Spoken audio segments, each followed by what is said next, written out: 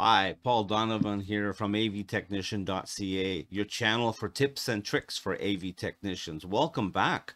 This is part 2 for the Zoom events and Zoom account training videos. And this is great. I hope you watched the part 1, unless of course you don't need it. Part 1 is where we learned how to set up a basic account with Zoom. And if you already have your account set up, that's great. Part 2, we want to learn a little bit about the Zoom window. And we'd like to show this using your computer. I hope you'll subscribe to my channel. That way you can follow when I put up new videos like this one. If you like this video, click thumbs up. Don't forget to leave some comments to let me know what you think about my videos.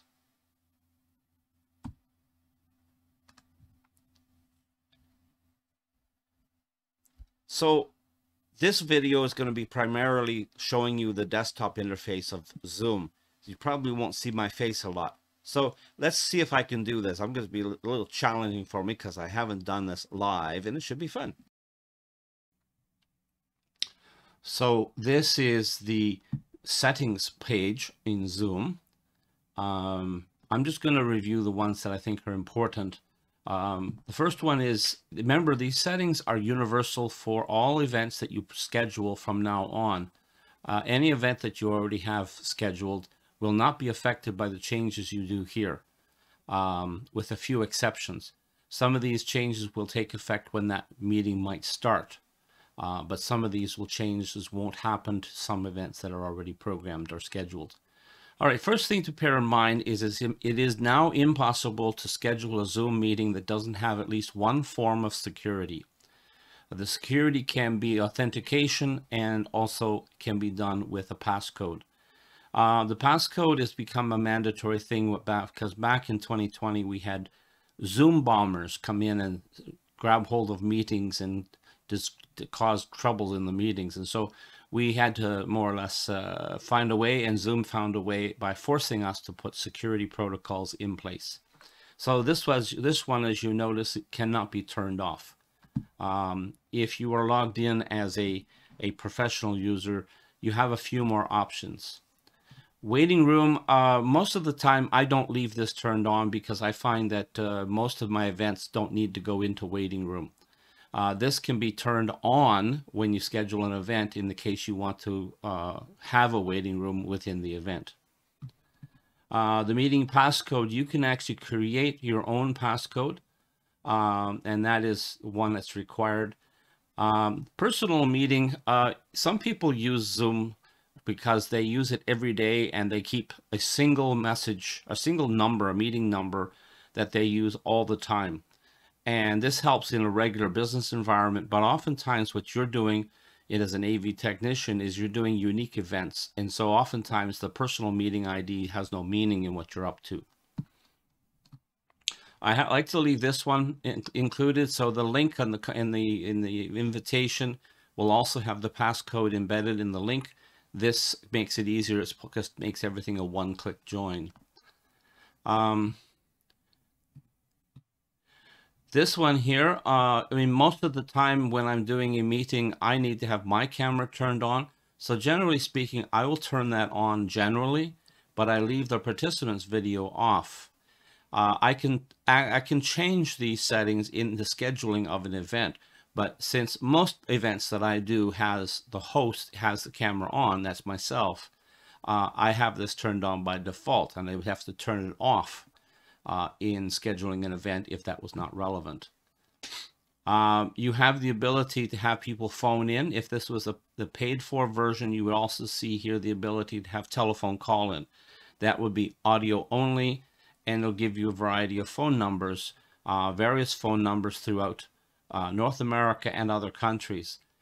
People can phone in and connect up with their phones to be able to hear the event. This helps a lot when some office computer systems are locked down by IT people, and so this means that they can phone in and hear it. This one, mute all participants when they join a meeting. Vital that you turn this one on. As you see, it is on by default.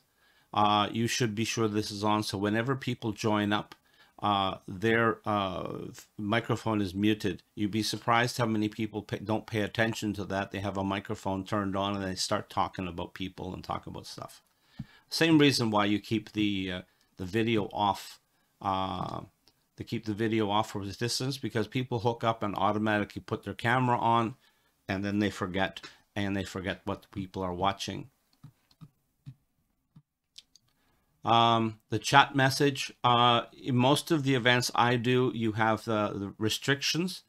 You basically, right now, the default setup is everyone and anyone directly. This is not a good system in a lot of events that I do. And so what I do is I generally have a default setting is to allow participants to chat with everyone. So what that does is it means that they only chat, when they chat to the bulk. And so this is good when you're having Q&A sessions in your event.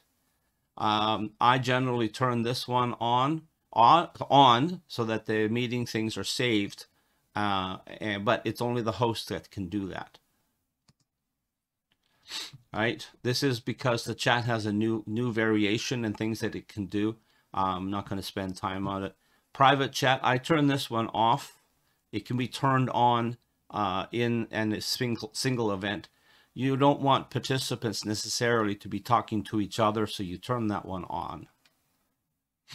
You don't want to turn on sounds when people join or leave. That's very annoying when somebody comes in, because some people hook up and then hang up, hook up and then hang up, and every time they do, there's a bong, somebody's joined in with a name. This one is debatable whether you want to have it send files by meeting chat. I tend to leave it on just on the off chance that that's what needs to happen.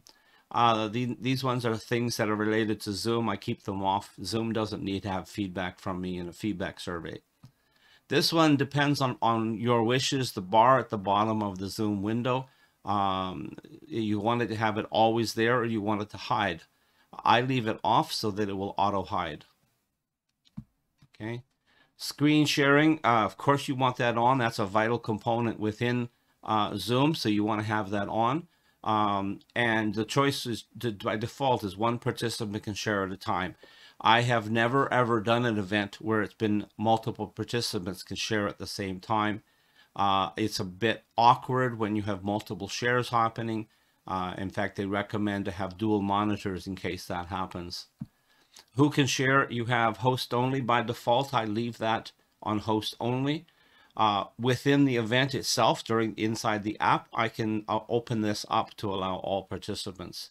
It just protects people from grabbing hold and sharing things that shouldn't be available. In the paid for version, this is not blanked out. So who can start sharing when someone else is sharing? And you would probably, if you have all participants up here, you probably have all participants down here. All right. This is nothing. Annotation, whiteboard, remote control. This one is a new feature that is actually being refined. If you are running a PowerPoint and the speaker the speaker wants to control the slides themselves, then you want to have this turned on. So I have this turned on by default. And this ties in with slide control.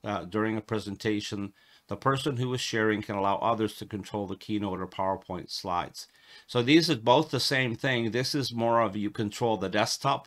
This is you're controlling just the share. Meeting reactions, that's pretty much self-explanatory. If you boot somebody else, you want them to be able to rejoin.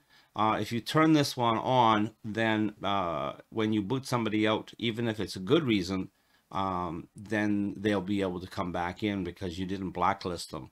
I tend to turn that one on because some people, I have to boot them off for whatever reason. It's nice that they are still able to come on. You don't want to show the invitee list to the panelist panel, so I'm going to turn that one off. You want people to be able to rename themselves, or for you to be able to rename them. So you want to turn these two things. So allow users to change their name and allow participants to rename themselves. And allow hosts and you want to turn this one on because you want to have the name there. Many times when I do an event, especially if I do an event from my company's account, my host account shows the company name as the window. And when I'm doing an event for somebody, I want it to actually say the name of the event. So by being able to change the name of my camera, it helps a lot. I don't usually have this one turned on, hiding participant profiles in a meeting. Profile is that little picture that I have up here. When I'm not sharing a camera, a video, this little thing shows up in my Zoom window. If you don't want to see those things, you can turn this off. This is one of those defaults that affects the meeting before you start a meeting. You can make this change even to a scheduled meeting. You want to have this one happen, but you have to do it before the meeting starts. All right, breakout rooms, a very interesting task, and I like this type of thing. I'm going to turn all the features on. A breakout room allows your event for people to go into smaller breakout sessions. Each one of them is like a mini Zoom meeting. You can either send them there, or they can choose to go there, whichever way you choose decided. Within the meeting, you can actually pre-select people to go to certain rooms so that when the room goes active, people are automatically moved there, or at least they're invited to move. All right. I like breakout rooms, but key thing to remember is if you go into one of those breakout rooms, you're no longer visible in the main room. And if you happen to have recording happening, your recording follows you. And so you may want to consider whether, if you're recording, it's most important that you bear in mind that if you visit a room, the recording's following you. This remote support is very similar to the one up above. All right.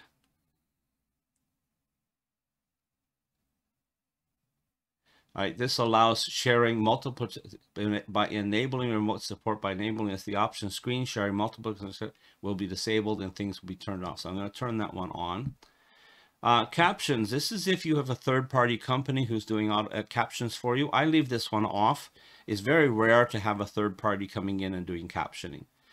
Now, it's very interesting lately. The automatic captions have become more important to a lot of people.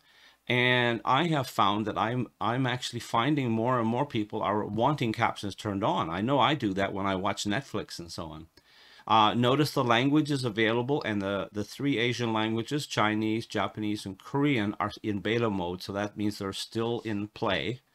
But the other ones, I imagine, are pretty much like the English are. Now, this is not a translation service. This is a transcription or captioning in the language that is being used. So, and it also is not very good if your presenter has a heavy accent or poor audio. So then it gets weird.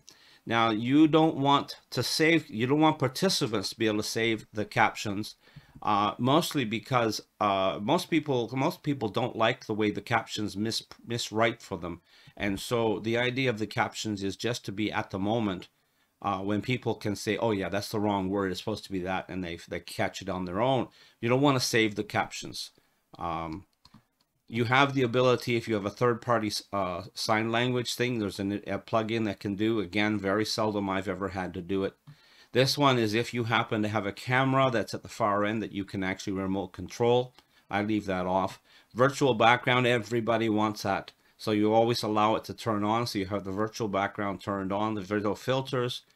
The immersive view is quite cool, but we'll see that. The focus mode is something that I leave off.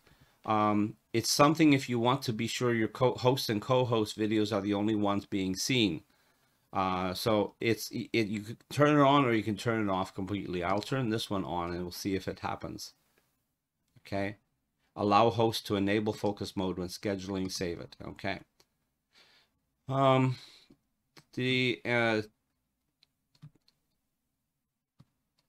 This one here, you want to leave it on, show a join from browser link. Some companies have lockdowns by their administrators where people can't connect up to Zoom using an app. They either can't download and install the app or they can't operate the app. There's a link that shows up where they can actually join the meeting through the browser. the experience is not quite as clean as if using the app, but it's nice to have the option there. Show always join from browser. If you don't want that to become a default, so don't give it to them. You don't need the disclaimer. It's not showing up right now because it's in the free version. There's no disclaimer. You want to turn on the permission to unmute. I have a lot of times I have not had this set up on clients' accounts, but if you have this set up, you can actually unmute or make the request to unmute. And so this is important because you can't unmute a person. You can mute them, but you can't unmute them, and you have to message them. This one here is I can hit unmute and they'll get a message giving permission to unmute. Stop incoming video features. Allow meeting participants to turn off all incoming feeds on the screen. To access this, click the view button at the top corner. So they can actually stop watching videos if they were concerned about the bandwidth and so on. If you're the kind of person who moves people around on the screen, then you can actually set it up to save. I have it off by default. When attendees join before the host, notify the host. I don't like all this extra notification when a meeting's canceled. I don't like too many emails about stuff. By enabling this will blur. This is an iOS thing. And the other one down here is you can assign users to be able to schedule meetings. And you can actually put in this, but this only applies if you have more than one user or more than one license in play. All right, so this is just a quick review of the settings for the Zoom window. So I finished up my time, and I think it's time for me to close out. Click to subscribe to my channel. If you like this video, give me a thumbs up. Don't forget to leave some comments. I will be adding more tips and tricks for AV technicians to this channel as I move along. Thanks for watching and have a great day.